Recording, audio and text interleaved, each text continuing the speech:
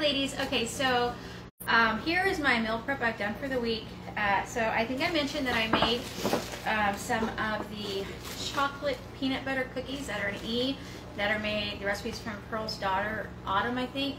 I actually ended up making a double recipe of the 6. So I made one 6 times recipe and another 6 times recipe. And I didn't want, I don't know, I wanted something more uniform looking. So what I did is I have silicone, which is, I'll show you, this is my silicone muffin pan. And then I had extra, so I pulled out my silicone bar pan. And so what I did is it made 6 cookies and then like 8 bars, which would be 4 bars because you make a sandwich. So I get, in each baggie I have a sandwich cookie and then half of a sandwich bar. And this is what it looks like. Let's open it. Alright, so this is the cookie, and this one is kind of big. So today at church what I did is I opened it, and then I just kind of made sure that both sides had an even amount of the peanut butter filling, and then ate it open face like that. But the bar's not quite as thick, and so then here's half of a bar. And so this is 1 serving of the chocolate peanut butter cookie sandwich. I don't know if I'm saying that right. And it's great because I had plenty of bananas to use up. So I've got, if we want these, we can just pull them out. You can eat them frozen, I've been told, but I can't really eat frozen things like this. So I will probably just pull mine out the night before if I know it's what I'm gonna want to eat. My chickens are finally laying eggs, so I definitely have a good selection of eggs. And we're still on a budget since my husband's truck is still not fixed. We're waiting on a part, which can't complain about that, I guess. All right, so another thing I did is I'm on a fuel pull kick right now, and so I took cottage cheese. It needs more cocoa, so this is not a perfected recipe yet, but it is a fuel pull chocolate mousse. So what I did is I took, look at my notes, a half a cup to a cup, maybe even a cup of cottage cheese, blended it up, added cocoa powder, sweetener, vanilla, and then I took cartoned egg whites, and I took about an equivalent amount of 3 egg whites. I beat that up. I added some cream of tartar, a little vanilla, maybe, and then some more sweetener in that, and then I folded it in together. And I felt it just was missing. So then what I did is I took 1 or 2 servings of THM's chocolate, and which isn't much because I'm trying to make sure this stays a fuel pull. And then I melted it in the microwave slowly and carefully, so I didn't want to do it too fast, because again, it was just a small amount. And then what I did, it made 5 of these containers, like jelly jar size. This is the regular jelly jar. You can kind of see the top where it's got some chocolate swirls in it. And so that was really nice, because what happens is then you swirl in your melted chocolate, and again, it made 5, and you just get nice, almost crunchy, but not quite crunchy, but bits of chocolate in your mouth.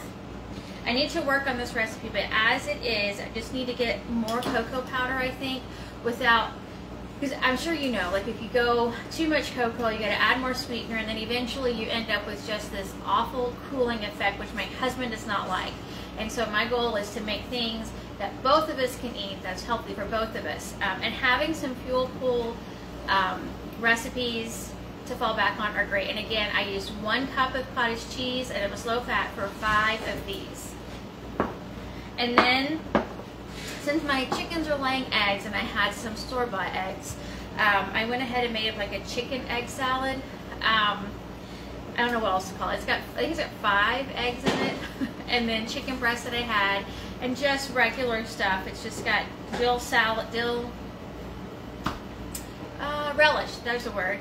Salt, pepper, paprika, just a basic, so then we can have sandwiches, or in Joseph's pita bread, on lavash, anything we want with this, even on lettuce. So this will be great. I've got, I always point, and y'all can't see what I'm pointing at, but over here I've got, I soaked yesterday 2 pounds of, I think it's anasazi, if I'm saying that right, beans from Colorado. My parents, when they go, They bring us back beans and honey. And again, we're eating kind of out of our freezer and our pantry and just buying minimal stuff at the store. So I pulled out those 2 beans. I soaked them all day yesterday and overnight with some apple cider vinegar. And then this morning we got them going, and they are soft now. And so for dinner we'll have the beans. It's going to be a crossover. We'll probably have some sausage or something with it. And then I haven't tasted these. I don't know if they've turned out yet. But I have bought some blue masa harina from our local Walmart months ago. And I wanted to try to make an on-plan cornbread. And so the other ones don't have jalapenos, but it made 12 muffins. And I don't know if you can see, they're kind of bluish, slight purple color because I had blue masa harina. I just know that's probably mostly organic, or at least not GMO.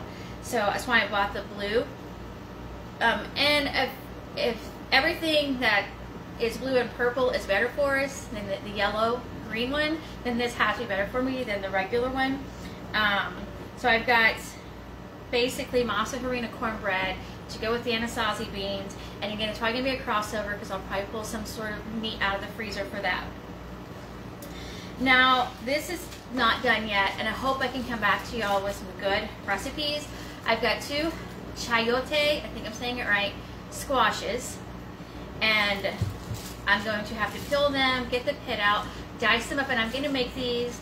I used to do the zucchini trick. I made zucchini into seafood fritters. I've done cakes and cobblers and pudding, and not pudding, no, I didn't do pudding, but I would make an apple cobbler, and everybody believed it was apples, but it was zucchini.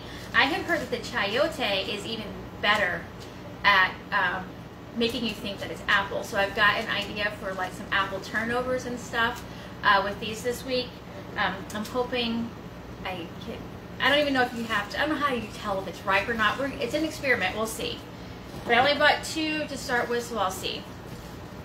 Alright, so I've got my breakfast, some lunches, desserts, and then my dinners I prep for the week.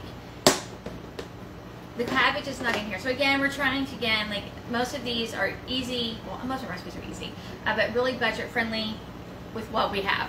If you have to go out and buy everything, then it's probably not budget friendly for you. But I had a cabbage 2 weeks ago. Our Super One had these guys for super cheap, and they were really big. The onions have been on sale lately. My sausage I got from my store for less than $2. All the seasonings, and then a green bell pepper. And you know me, these guys are going to get cooked until they're soft because I do not want a crunchy bell pepper. I don't know why, I just do not like it. And then I've got the cabbage. The cabbage obviously would not fit in here, but we're just going to have a smoky cabbage skillet something. I don't know what I'm going to call it. I went to my blog for some ideas, and I don't know, I didn't feel it, so I'm going to do a different recipe. And then this is my lemon chicken picatta. Every now and then, when I go to the grocery store, I'll buy a couple extra things that are not on my list that I don't need, although not right now. And so I have some capers. I had bought some lemons when they were on sale, so I have the lemons. I got chicken a couple weeks ago, they were buy one, get one free. Obviously my seasonings. And then, so I'm going to make chicken lemon picatta, which is, it's so simple and it's so good. I've got the breading in here and all the seasonings. And we will probably use Dreamfield's pasta, which I try to keep on hand, just because that's what my family will eat. If your family will eat spaghetti squash or the dream noodles and all that, I'd say go for it, but my family won't. Okay, this is going to be a new recipe for me. I'm going to make cream cheese chicken enchiladas. So I kind of splurged on this cheese. I love quesadilla cheese. I'm kind of a picky cheese person. I'm not like into mozzarella and stuff, but this cheese just melts beautifully. So we're going to make a sauce with the hatch green chilies, the cream cheese. I'm going to saute up the onion, and I'm going to make a sauce. I've got my cauliflower rice in the freezer, and so I'm going to make my Spanish cauliflower rice to go with the cream cheese chicken enchiladas. I might change it up, I don't know. I've kind of got an idea for the recipe. Oh, and then if you can, every time a recipe calls for cooked chicken, you can use a rotisserie chicken. But my Costco is about a 30 to 45 minute drive one way, so I'm just going to use what's in my freezer for now. And so I've got a decent amount of seasoning. I don't know if I'm going to need it all. I basically just mixed up homemade taco seasoning to add, because I like flavor in just about every component of my dish. I don't want like this flavorful sauce and then the chicken to be bland. So I've got some seasonings I'll add to the chicken. So what I'm going to do with the chicken, I'm just going to throw it in the crock pot, a little broth, let it cook, shred it, and add some seasonings. Hope I'm not talking too fast. I'm sorry. And then my last prep. Okay, this is a brand new recipe. I haven't finished tweaking my measurements yet. I don't know why I have not made one. This is going to be, and I just lost my thought. It's beef stroganoff. There we go. So again, a few weeks ago, or actually in January, my grocery store had buy one get one sirloin steak. So I bought 2 packs, which ended up being 4 meals worth because they were pretty big packs. I don't have any seasonings in here yet because I know I want to do Worcestershire sauce or Worcestershire. I don't know. I'd Worcestershire. I think that's the funniest one. Some garlic, salt and pepper, some heavy cream, some xanthan gum to make a thicker type gravy. But I've got my sirloin steaks, and all the meat is like solid because I just pulled out the meat. I prepped the boxes yesterday and then just had to get the meat from the freezer for the video today. Got some onion. That's not onion, y'all. This is butter. This is an onion. I know the difference. Oh my gosh. And then mushrooms. So, and then I'm going to do my trick of serving it over my mashed potatoes, which is a bag of frozen cauliflower, a yellow squash that I now peel, because if they see the yellow, they're like, what's in here? And then a couple of baby potatoes per person, so about 6-ish to 8-ish, depending on their size. And then I add either reduced fat or regular cream cheese, and I mash it, blend it really well, and add salt and pepper. And so we'll have that with the beef stroganoff. And again, you could use ground beef. I just happen to have some packs of this in my freezer waiting to be used up. But I'm still going to work on my seasonings and tweak it and everything. That's what I've done so far for this week. I don't think I'm going to do a whole lot more. I want to keep coming up with some great fuel pull ideas with the cottage cheese, just because I have in my research discovered as we age we need more protein, and cottage cheese is cheap, it is blendable. I do not eat it unless it is cooked or blended. I cannot handle the texture, but it is a great what is the word I'm looking for? I can't think of words. You can do so much with it. It's kind of like an avocado. You can go so many directions with an avocado. Even make pudding with cottage cheese. You can do so much with it. That's how I made my fuel pull Alfredo sauce. That's how I made my fuel pull nacho cheese sauce. It's just blending up cottage cheese and adding different flavors, and you just go so many directions. That's how I made my fuel pull lemon blueberry cheesecake parfaits. So I'm hoping I can just keep coming up with some great. Yes, first of all, thank you. Oh, thanks, Lana. I appreciate that. And I hope you can figure out how to make the that buffalo chicken recipe that I can't remember how I made. Hope you can have success with that. I do hope I can come back this week and tell y'all that I was able to make this chayote into an apple turnover. I'm really excited about that.